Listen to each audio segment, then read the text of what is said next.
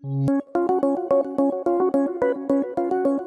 healthy people, all sensations, movements, thoughts, memories, and feelings are the result of signals that pass through billions of nerve cells or neurons in the brain. Neurons constantly communicate with each other through electrical charges that travel down axons, causing the release of chemicals across tiny gaps to neighboring neurons. Other cells in the brain, such as astrocytes and microglia, clear away debris and help keep neurons healthy. In a person with Alzheimer's disease, the most basic form of dementia, toxic changes in the brain destroy this healthy balance. These changes may occur years, even decades, before the first signs of dementia. Researchers believe that this process involves two proteins, called beta amyloid and tau, which somehow become toxic to the brain. It appears that abnormal tau accumulates, eventually forming tangles inside neurons. And beta amyloid clumps into plaques, which slowly build up between neurons. As the level of amyloid reaches a tipping point, there is a rapid spread of tau throughout the brain. But tau and beta amyloid may not be the only factors involved in Alzheimer's. Other changes that affect the brain may also play a role over time.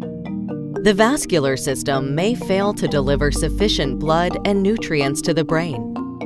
The brain may lack the glucose needed to power its activity.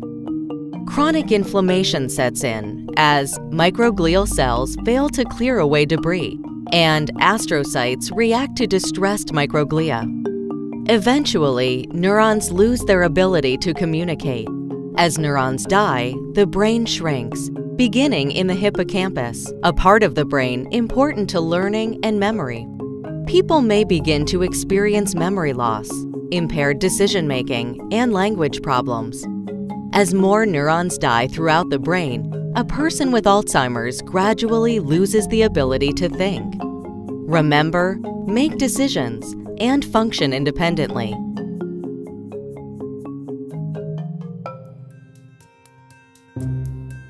Achieving a deeper understanding of the molecular and cellular mechanisms and how they may interact is vital to the development of effective therapies. Much progress has been made in identifying various underlying factors.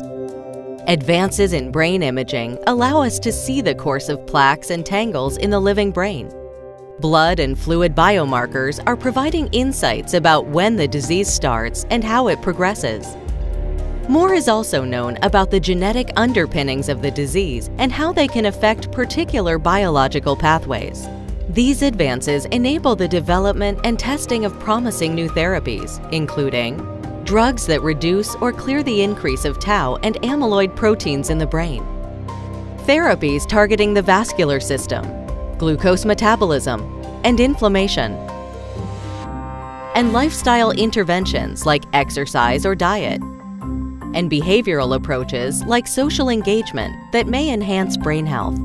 Research is moving quickly, ever closer to the day when we can delay or even prevent the devastation of dementia.